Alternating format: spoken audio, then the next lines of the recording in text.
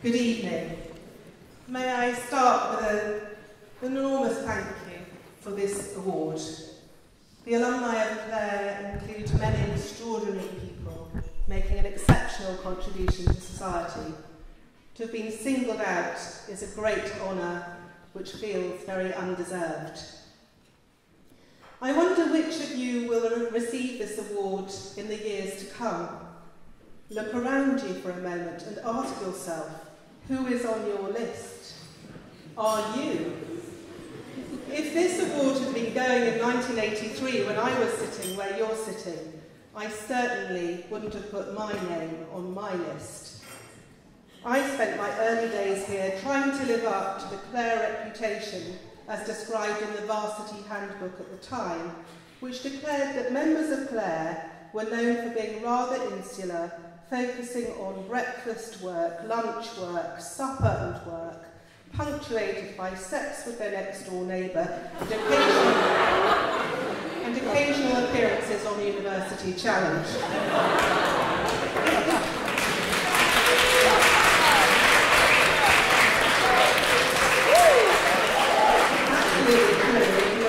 It was a tough reputation to live up to. Indeed, I have to confess that I can't recall ever appearing on the University Challenge. I'm sure I wasn't really a very promising student at all, though luckily I was fortunate to experience some outstanding teaching here, and to this day I continue to enjoy the friendship of many people I met here at Clare. If you and I had been here in the 1930s, I don't think any of us would have chosen as prospective alumnus of the year our fellow undergraduate and modern linguist Thomas Merton, who apparently was very high living indeed, got into all kinds of trouble with the law, so much so that he was taken out of college by his guardian. He didn't even last the course. But he then later converted to Catholicism, became a Trappist monk, and one of the most prominent Catholic writers of the 20th century. His autobiography sold over 1 million copies. If you had an excessively wild first year, don't write yourself off just yet. My biggest claim to fame when I arrived in 1981 was probably that I could make a fabulous Knickerbocker glory in under a minute. I'd grown up in a cafe and ice cream parlour opposite Woolworths on the Isle of Wight in the 1960s and hardly left the island before I was 16. It was a typical Italian family business in which we were all expected to work as soon as we were tall enough to see over the counter or to clear the tables. I ran it on my own for the first time in a bleak November in 1974 when my parents were at the National Ice Cream Competition in Harrogate. I was 12, I was juggling running the business with going to school, and frankly I wasn't very good at it. But I didn't mind because I was already halfway to becoming what I decided I really wanted to be, which was a criminal lawyer. I had it all mapped out. I would study at the best university I could get into and be a lawyer by the time I was 24. My role model was Harriet Peterson, a TV character who was the star of the Friday night series called Justice. She was one of a rare breed in those days, a highly successful female barrister, terribly glamorous, seemed to win all her cases. I liked the idea of that. Sadly, my plan to become a great criminal defence lawyer didn't survive my first case after qualification. I was representing a woman accused of murdering her 11-month-old baby. So she was facing the prospect, if convicted, of a mandatory sentence of life imprisonment. She was convicted in the end of manslaughter rather than murder, and walked out of the Old Bailey, not to spend time in prison, but to spend 3 years on probation. I received many congratulations on a great outcome. But I felt really knocked by it. The baby had died. How would this mother, or indeed any of the baby's family, ever recover from what had happened? How could it be a great outcome? I was simply not equipped at 25 to handle such emotionally charged work, and I knew I had to change course. I jumped the fence into prosecution where the necessary legal skills were the same, but the distance from those involved made it more of an intellectual exercise than an emotional one. Thomas Merton once reflected on his behaviour in his younger days as a kind of denial of who he was, saying, "I had done all that I could to make my heart untouchable." Perhaps moving away from defence to prosecution was my bid to make my heart untouchable too. Focusing on fraud, culminating in 5 years as the Chief Executive of the FSCS, the Financial Services Compensation Scheme, the organisation that protects you if your bank goes bust while still owing you money, I thought that would be a low-key job. It wasn't to be. The banking system started to fall over in 2007 and finally crashed the following year. Have you ever found yourself short of cash on a Saturday night? I certainly have. £14 billion short, in fact. On the evening of Saturday, the 27th of September 2008, I found myself negotiating a loan for £14 billion on behalf of the FSCS, money which the Bank of England kindly lent us. On the Monday morning, we arranged for it to be given to Santander so that they would look after the millions of account holders of Bradford and Bingley, whose bank had, unbeknownst to them, gone bust over the weekend. It wasn't only the banks that were fragile. I myself nearly crashed in 2008 as well, because it was then that I experienced the worst day of my life so far, when my brother Anthony died unexpectedly, aged 54. When he was younger, he'd made great ice cream for our family business, and when he was older, he made great films, like The English Patient, one of the most Oscar-winning films of all time. He had everything the world values: fame, fortune, the highest professional recognition. But we missed him for everything else. His extraordinary gift for seeing the goodness in a person, his mischievous humour, his gentleness. Whilst his death was searingly painful, it also taught me many lessons that I hadn't learned at Clare. That there is no substitute for a person. A person is uniquely beautiful, has unique potential, is irreplaceable. And that life can be very short, so we have to grasp the opportunities we can while we can to make the contributions that only we can make. And his death made me determined to give up my city life and find a role I could pour my whole self into, mind, body, heart and soul. I'd rediscovered my Christian faith a few years earlier, and that provided the spiritual armour to take up the emotional risk that I had as a young lawyer run away from. And so it was the following year, once the intensity of the banking crisis was subsiding, that I plucked up the courage to think about a really big change. After a few months of hard questions about what kind of thing it could be, I decided to stick my neck out and apply for my dream job, running Christian Aid, a charity working with partners across nearly 40 countries to tackle the symptoms and causes of poverty.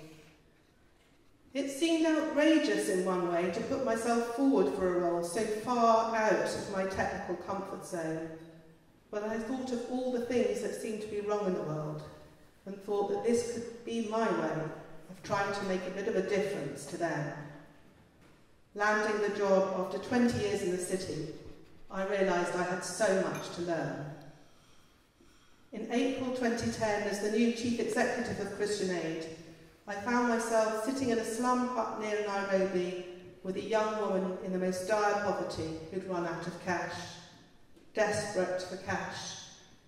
She needed it for her 2 nephews, too weak with hunger to walk to school, and for the burial of her father, lying next to her, clearly very close to the end.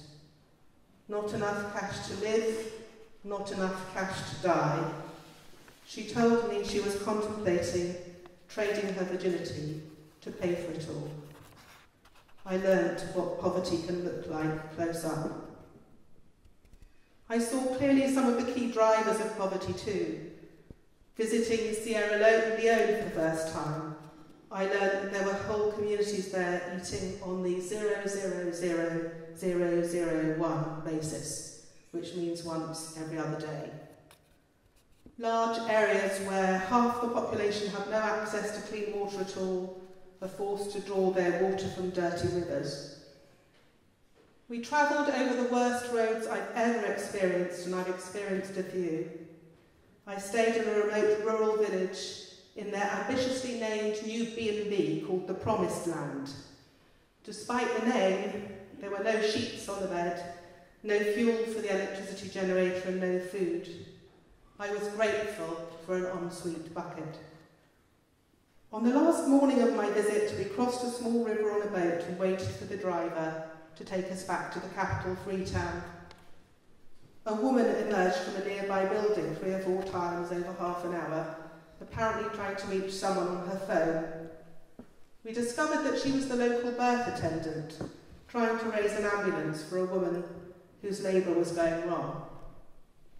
But the number is constantly engaged, she explained, and even if they answered now, given how bad the roads are, they wouldn't get here for hours, so it's probably too late. What will happen, we ask, to the mother, to the baby? She shrugs her shoulders with a weary resignation. This is not a new experience. On the way back from this remote rural area to Freetown, we passed the titanium mine. I know we're getting close, because within a few miles of it we find the landscape is coated in red dust, the rivers and the area around them all silted up, deserted because it can no longer sustain the community. Sierra Leone, rich in highly valuable natural resources like diamonds and titanium ore, but with one of the highest maternal mortality rates in the world. People are making money there, but it is not translating into funds for the basic healthcare systems and other essential services everyone needs. But economic injustice isn't the only driver of poverty. In places like Bangladesh and the Philippines, I saw the price the poorest people are paying for climate change. In places like Gaza and South Sudan, I saw the price that's paid by innocent civilians living in areas of conflict and war. And wherever I encountered people in poverty, one thing struck me more than anything else: that women and girls are always worse off, personally, socially, politically, and economically. That's why at Christian Aid we used to say that poverty has a woman's face. So often I saw that it was the women who had the courage and the energy to pursue the solutions, women who were ready to share what they had, who were most resilient in the face of so much hardship, women who would walk a path of hope that others could follow. But of course, it's not just in the global south that women are disadvantaged. Clare was one of the first Cambridge colleges to go mixed in 1972. When I came here, there were still many colleges which were men only, or only just starting to go mixed. Or to put it another way, and just try to imagine this: the colleges of this university were almost all closed to women until I was in senior school. And given the prominent role that the university plays in fielding its alumni into roles of influence, it's no surprise that the institutions of our nation are still dominated by men. I remember a JCR meeting downstairs in the crypt presenting the case for a £60 budget for the college women's group, whilst a few members of the men's boat club brayed and heckled and suggested I burnt my bra. I did get the money because things had started to change by then, but hey, it's a slower process. Even in Clare today, and despite the fact that there have been women here for nearly 50 years, there is only one woman's picture on the walls of this hall, and she founded the place. I did lobby the Master about this last time I was here, and I'm delighted to hear on the grapevine, Master, that things might be about to change.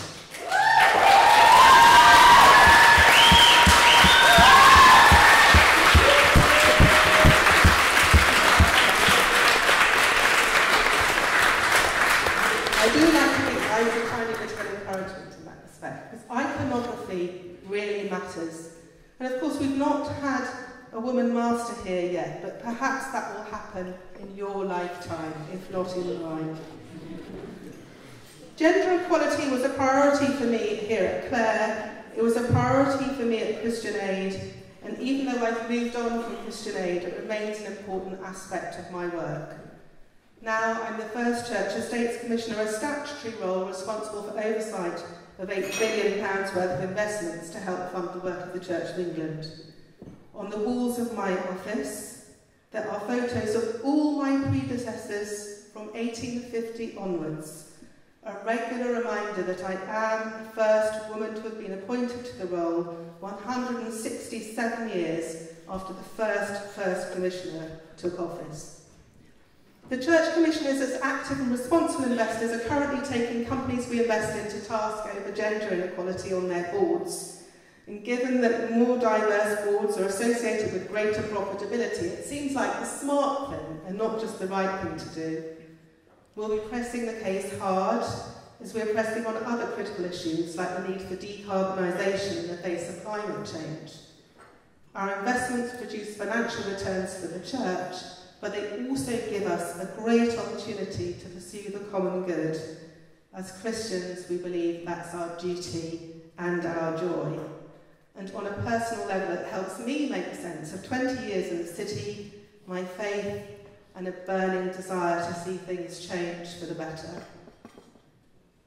You are halfway through your degree, and for me at 56, I think it's fair to assume that I'm past the halfway mark on my whole life's journey. If there are any lessons to be learned from my experience, perhaps I could suggest 3. The first is that some of the most painful and difficult moments in your life can turn out to be the most fruitful. The second is that each day is a new opportunity to choose the path that's right for you. If you feel you haven't made the most of your time so far, or if you've made some choices you don't feel happy with, just choose again. And thirdly, you are unique in your gifts, your possibilities, and yes, your limitations. But you don't have to let your limitations overwhelm you. As Edward Everett Hale put it, I am only one, but I am one. I cannot do everything, but I can do something. And I will not let what I cannot do interfere with what I can do. The poet Mary Oliver asked this question: what is it that you plan to do with your one wild and precious life? Whatever is your answer, or whatever is your answer for the moment, I wish you all the very, very best. Thank you again for the great honour of this award and for the chance to share this evening with you. And thank you for listening.